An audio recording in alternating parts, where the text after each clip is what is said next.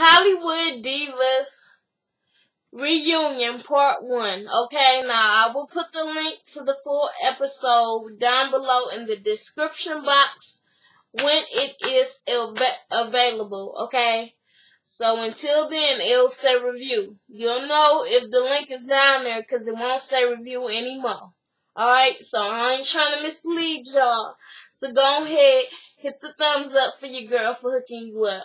Alright. First off, 1K subscriber gift giveaway. Must like, share, and subscribe. I am doing the reunion on the show because my reviews for this show, it just wasn't getting that many views. So I don't know if this reunion is going to get many views. Okay, but I just waited to do the reunion, alright? So we're going to get into it.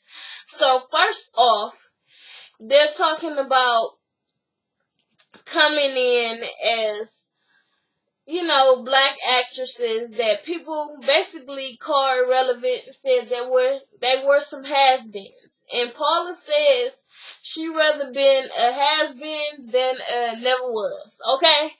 And, Golden goes on how they talk about people like Charlize Theron or whatever the lady name is, who's taking off work for 5 years to raise family and stuff. They don't call them has-beens. They just come back to work and get, back to it.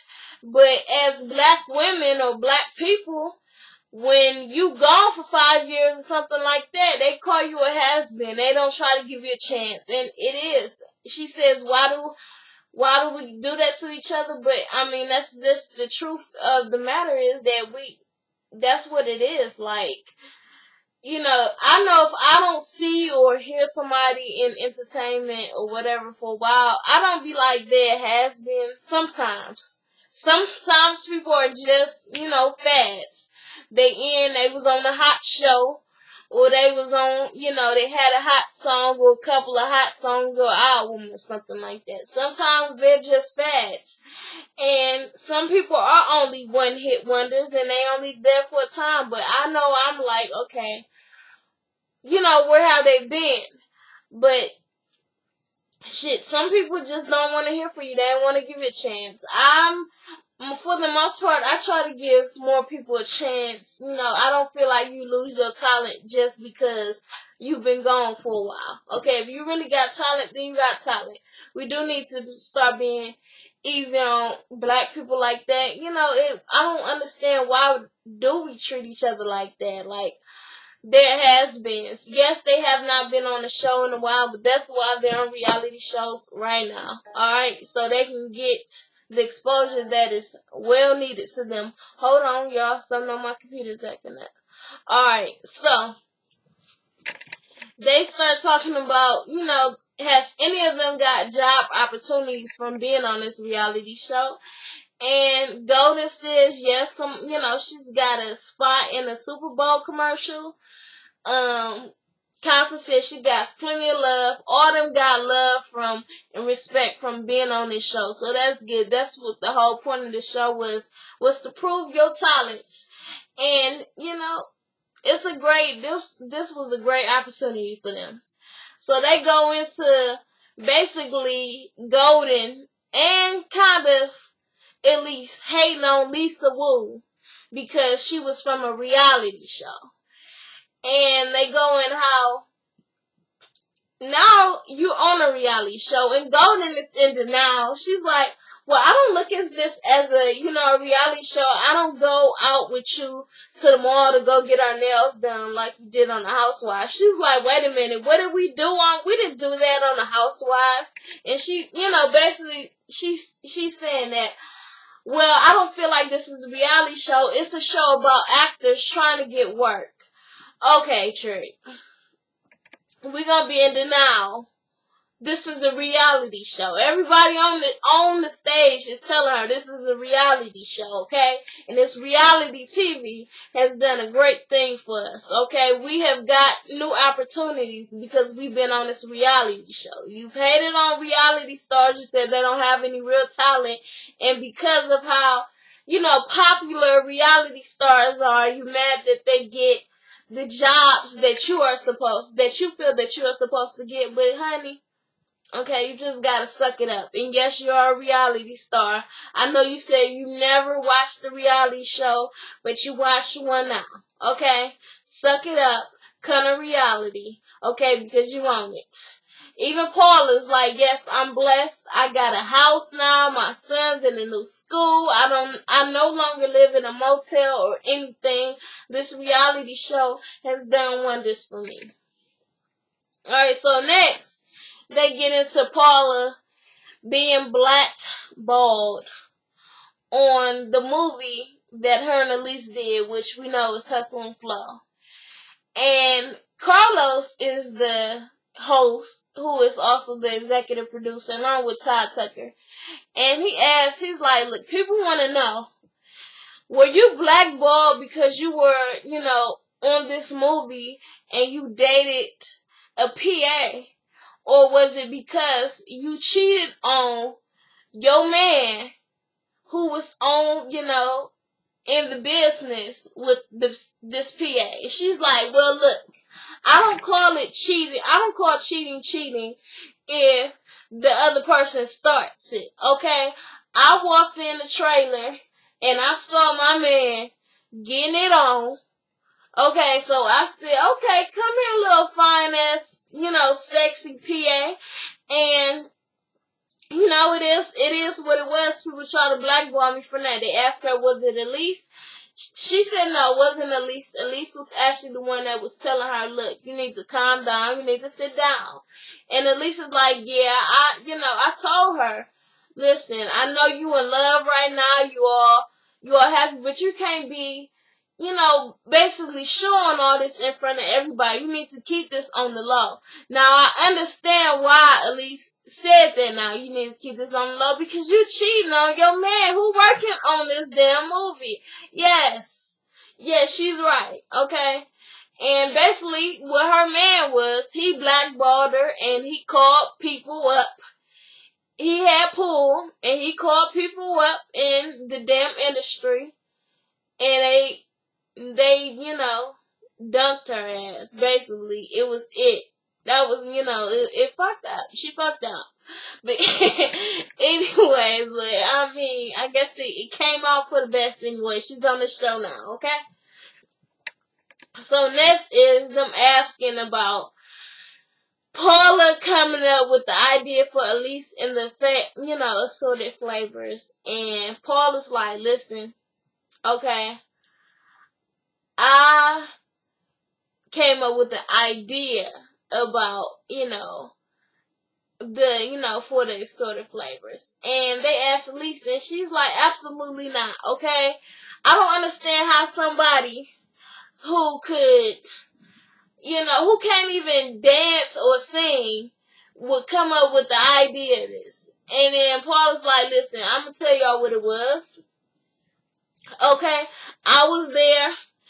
Audition. I was there about to be in her show, in the assorted flavor show, and I ended up getting kicked out. Lisa's like, yes, she was there, at my house with other dancers, and she kept getting into it with the other dancers, so she got kicked out of my house.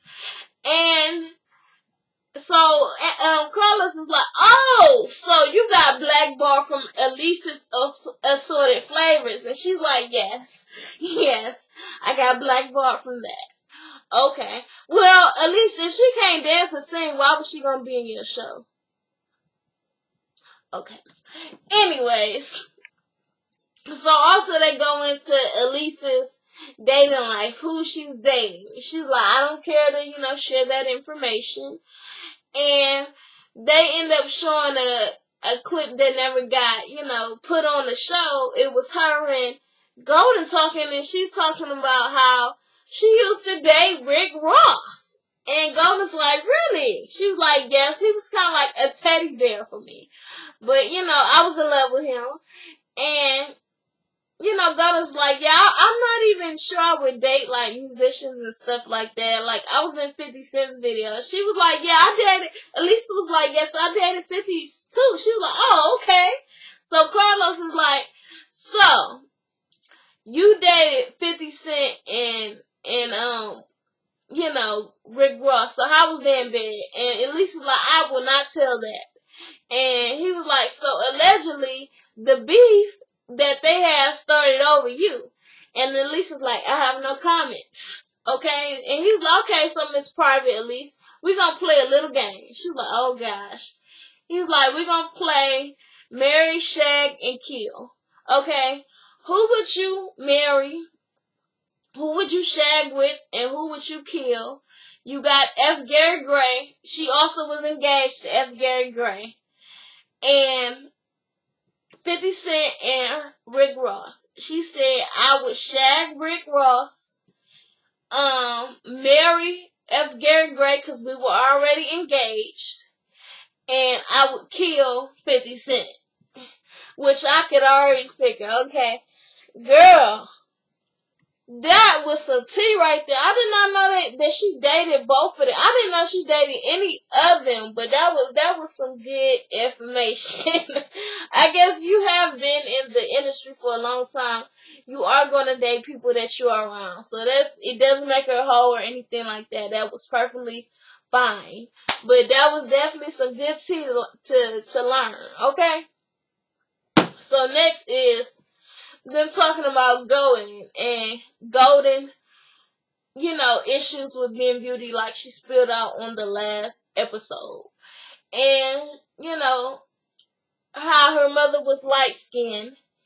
And she is brown-skinned girl. She always felt like she wasn't beautiful because she looked nothing like her mother. Her mother was her hero. And she just always wanted to look like her mother. And her mother, they showed a picture of her. She kind of looked like, Latina. But yeah, it was interesting. She said her mother always tried to make her feel beautiful, though. She would say, you're my little chocolate drop, or you're my what did she say? My little shiny penny, or something, my little brown penny. Something like that. And she said she would always get irritated, like, what does that mean? Like, I'm your penny. Like, what is that about?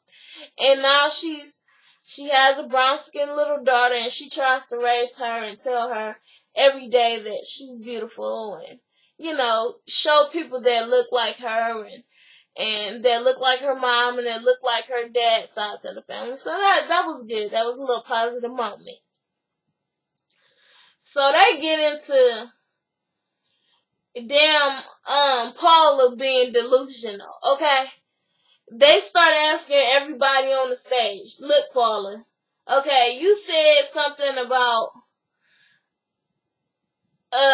Golden back in the day throwing drinks on you or whatever. Then you said that a friend threw drinks on you. Carlos was like, look, your story changed 3 times. And Paula's like, well, let me set this straight, okay? I was at a Tom Cruise party with, Golden was there. Now, it was one time where they, she came by me like I'm drunk. Oops, but I stopped that. I got it. Then it was another time, it was almost like a party line. Okay, and it was like 5 of them. And one of them spilled the drink on me. And Golden's like, what kind of Tom Cruise party line were you at? Like, what kind of Tom Cruise party you was at? And Paul was like, I don't know where you was at, but I know I was having fun. She was like, I know you don't know what I was doing because you're just making up things. And she was like, well, I'm making up things you haven't even heard Forrest's side. So they start asking everybody on the stage, do you think that Golden is delusional? And Elise was like, I don't even want to be on stage right now. And he was like, do you think Golden is delusional?